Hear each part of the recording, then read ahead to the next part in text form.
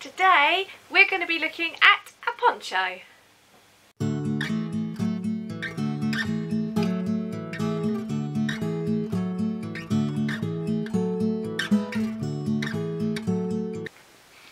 everybody and welcome back to my channel Kazzalistic, and hi to all my new subscribers. I've just hit over 300 subscribers, I can't believe it, so thank you everybody that's pressed that subscribe button. I really appreciate for all of you, those whether you're one of my original subscribers, it's been with me right from the start, or if you're one of my new ones, I just want to thank you all for subscribing, and hopefully you are enjoying the channel. I've been getting good feedback, so I really appreciate all the lovely comments that everyone's sent me.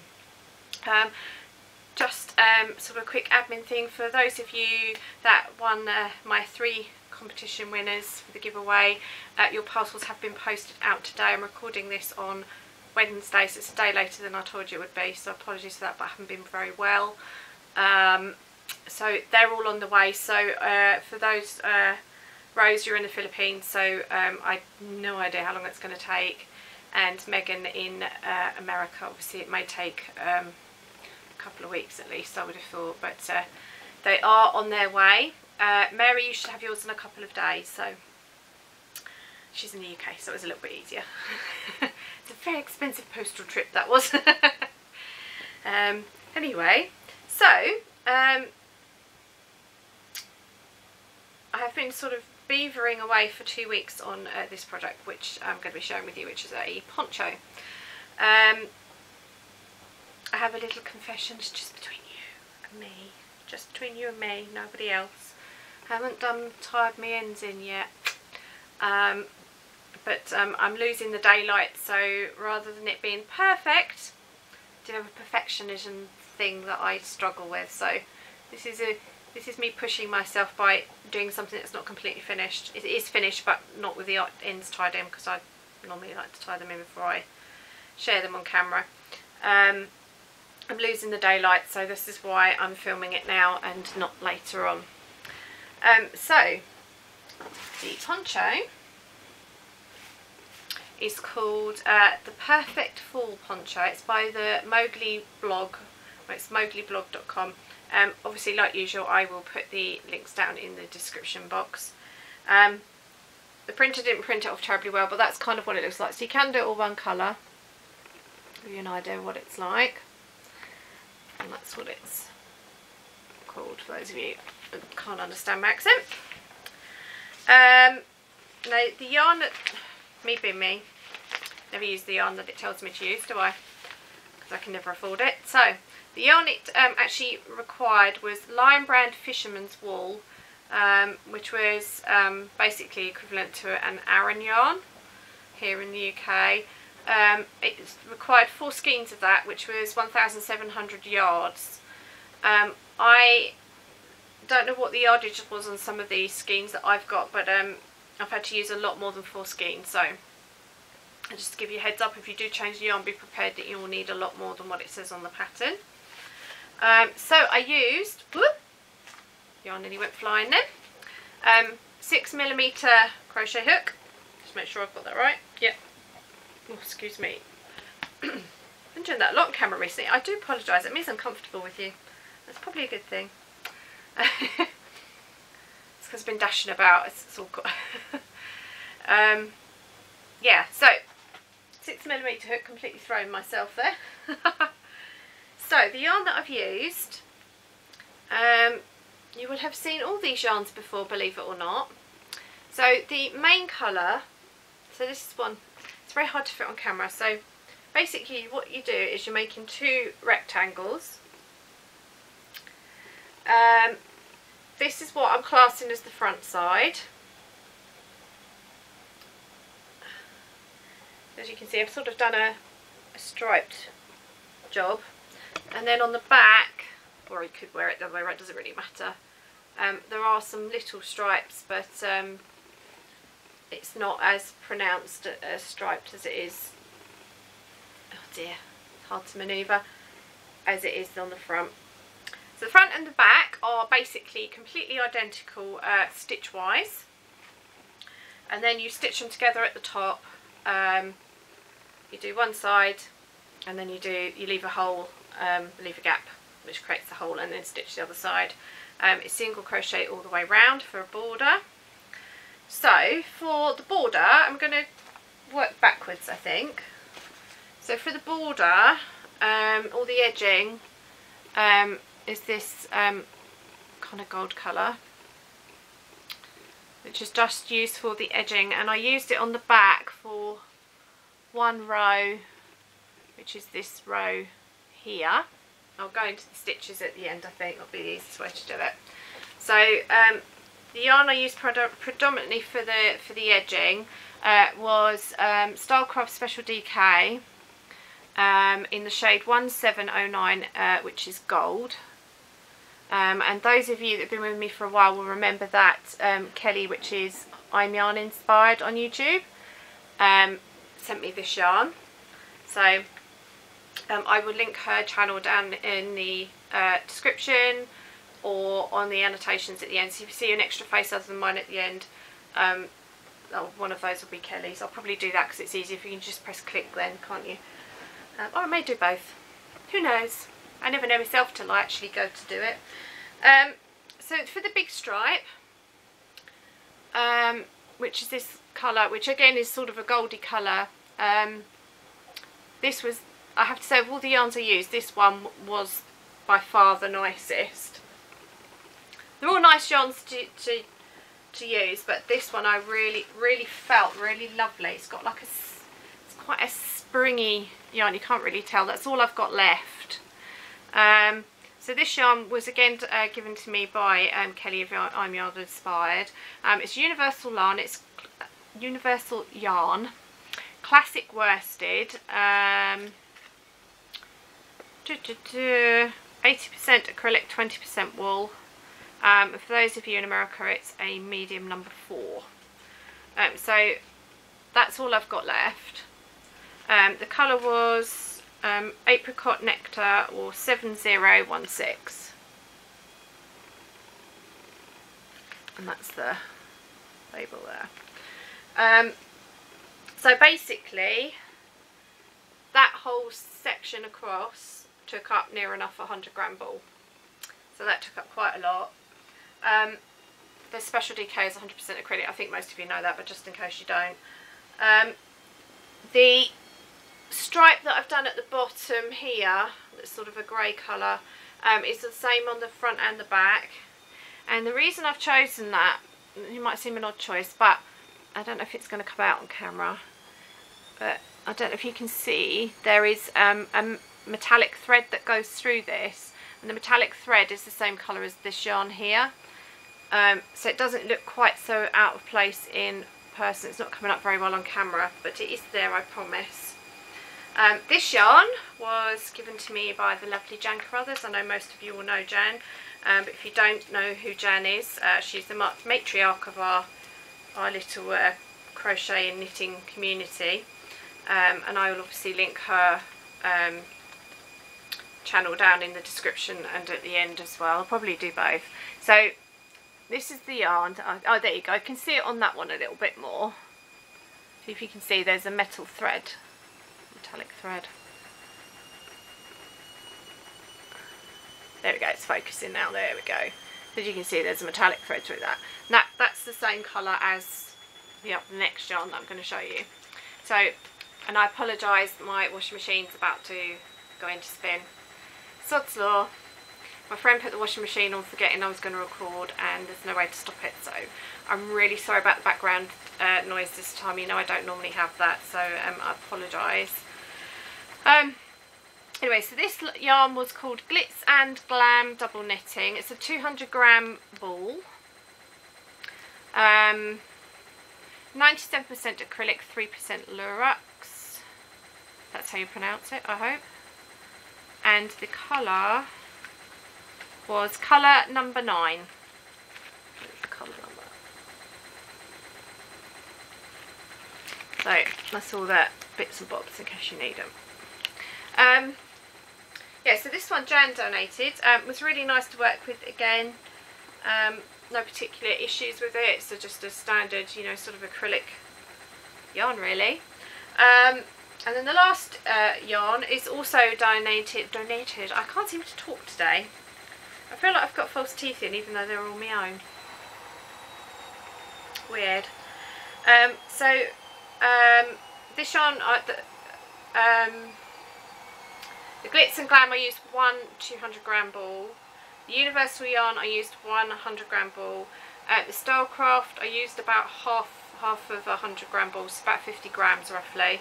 And then I've used 5 of this yarn, which some of you will remember that Jan sent me a while back, with Mary Maxim Starlet. And it's the worsted weight. Ooh, camera didn't like that, did it? There we go, worsted weight. Again, it's a medium size 4 for those of you in America. And it's 180 yards per 100 grams. And the colour is 684.609 camel. It's a bit of a long number, isn't it?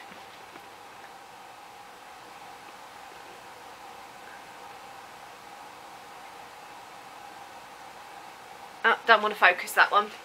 Have to take my word for it, but it's called camel anyway. So 284.609 in case you need it. So I've used 5 balls of this in this poncho. So it's all that set of yarns that Jan sent me. So I just thought by making a poncho, it was going to be something that somebody could wear. I've not mastered. I've done a couple of jumpers, but and I've started a cardigan that I haven't finished. But I'm not like Jan. I really struggled to make clothing. It's still something I'm trying to conquer. So this is my first ever poncho I've made. I just thought it would be something that somebody could wear that would be really, really, you know, warm, and I've tried to do it sort of unisex colours, so it can be for a bloke or a woman. So stitch wise, basically this is a repeating pattern. You do the first 12 rows, and then you repeat rows 3 to 12 over and over again until you get to the last 4 rows, and then you just repeat rows 3 to 6. So it's actually a very, very simple pattern once you've got the hang of it. I just want to say a special thank you to Sian from Sian's Crafty Corner, and to Kelly from ImYarn Inspired, and to Amy as well. Amy did try and help me as well, from Amy's Woolly World of Creations. I just want to say thank you, ladies, because I was a bit lost. Now the pattern calls for, now this is where I'm going to get caught out, because I know the American terminology. This pattern is in US terminology, which most of you will know. I tend to work in American terminology more than UK. It's a double, it works in, it's mainly double crochets. Most of the pattern is double crochets US terms, which is trebles in UK terms. But there are some front post and back post double treble crochets. That is US terms, and I meant to look it up before I turned the camera on what they were in UK terms, and I didn't. So what I will do is I will put them up across the screen here somewhere, to let you know what they are in UK terms, because I know it's annoying if you can't translate very easily. It's not very often I do that stitch, so I kind of, you know, I haven't really learnt the UK terminology. So basically, the rows basically go, you do 2 rows of straight double crochet, treble crochet in the UK, sort of like here and here, and then this stitch here is actually a front post double crochet, and what you had to do was you did 2 stitches, and then you skip 2 stitches, put 2 stitches in, double crochet, treble crochet UK terms, and then you had to go back round the last missed stitch and put that double treble in. So I took, well, Sian was the one that figured it out, and I think Kelly did as well. I can't remember. Sorry, Kelly. It's been a long week. Once I got my head around it, it's just the way the pattern. The only thing I would say, the pattern wasn't written terribly clearly, because it didn't say. It just said double front post double treble round the missed stitch, but you missed 2 stitches, and it didn't tell you that it needed to be in the row below. So if you do decide to do this pattern, just be aware that you need to look out for that, because that really confused me because it wasn't written out very well. That's my only real criticism with this pattern. The next row, which creates this stitch here, this bit going across, which links onto the first double treble, is a back post double treble. That's a lot easier because there was no confusion in the way it was written. Then you do 2 straight rows of double crochet, US terms, and then the next row, basically you do 2 stitches, skip 2, skip 2 stitches, skip 1, and then you crochet around the previous 2 stitches that you've done. So you actually crochet around, do a double crochet around the stitches, and then that pattern repeats you a couple of times, and that's basically it. So it sounds terribly complicated, and once you've got your head around the front post double crochet that it needs to go in a missed stitch from the row below, which the pattern doesn't clearly state, it's actually a very simple pattern. I wouldn't say it's probably, I would say it's certainly intermediate level. I wouldn't say, if you're very new to crochet, you would probably find it a little bit confusing. But if you want to challenge yourself, then, you know, it might be worth doing. Just got to be aware of that, the row below bit. So that's it. So that's the finished job. I can't see what I'm showing on camera because I can't see through the poncho, so hopefully I'm getting it all on camera. Yeah, so the back's plain. I had to play yarn chicken, and I basically lost. And the reason I lost, well, I added the apricot worsted weight yarn in here, and I didn't have enough to do a second row, which I was hoping, and didn't. There wasn't enough of the Glitz and Glam yarn to do another row either, which I was hoping it would. So I put some of the gold style craft in here, which is the front post double crochets, and then on the I ran out of yarn. I'd literally had one row that I needed of the starlet, and of course I didn't have any. So what I did is I've cheated a little bit, and you'll probably notice that I did a row of the gold special DK on the final row, and then because I've bordered it, it doesn't really look too obvious, I don't think. Don't know, see what you think. That's the front, that's the back. It's not glaringly obvious, so hopefully I've got away with that. So surprise, this will be going to Woolly Hugs. No great surprise there. This was all done for charity, so I've just got to sew my ends in now. Just got to remember to do it. I'll make myself do it tonight. I still haven't finished the stupid butterfly, which I've got a real mental block with, so I'm going to try really hard to do that and the unicorn. So they will probably be the next 2 videos coming up. Oh, excuse me. I don't know whether I'm going to try and get another video up this week, but I do have to take my friend to an appointment tomorrow. Yeah, we've just got quite a few appointments at the minute, so it's just a practicality of not being able to sit and crochet very much. So please bear with me. I'm hoping in a couple of weeks everything's going to settle down. My mum feels fractionally better today, so we're just waiting to see. We did try and get the doctor to call her yesterday, but I rang up for a call back and they didn't call, so not very impressed. And on top of everything, all the appointments, everything, I've actually had a bit of a stomach bug. I've not been vomiting, but yeah, you don't need any more details than that, do you? But so I've been pretty unwell. Today's been the first day I've been relatively okay, but I'm getting a lot of cramp and stuff, so still don't feel very well. I've just been eating toast the last 24 hours. I'm so bored of toast, but it's about the only thing that doesn't seem to be triggering it off. So yeah, so I've not been terribly well. My mum's not been well. My friend's had issues going on, so it's the full house, I think. Yeah, there's nothing much else going on. Like I said, I've posted the giveaway parcels today. Today's Wednesday. hoping I'm going to be able to get this edited and uploaded on the same day, but it might be going up on Thursday, I don't know, just see how time goes later.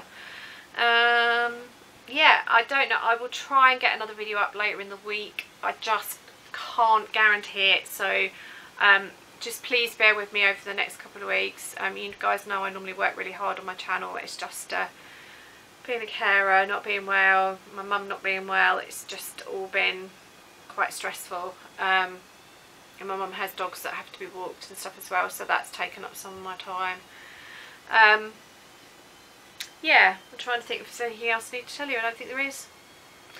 So yeah. My brain's really not working today. It's been a long day, so sort of struggling a bit to sort of think what I need to be doing. Anyway, machine's about to go in hyper mode, so before that gets any louder, and hopefully you can hear me through all this, I'm going to wrap it up here because it's already a 20-minute video, and I don't like doing long ones because your time is as precious as mine, I do know, but I do appreciate you watching. And so until next time, remember to stay well, happy crafting, and remember until next time to stay true to yourself. Bye.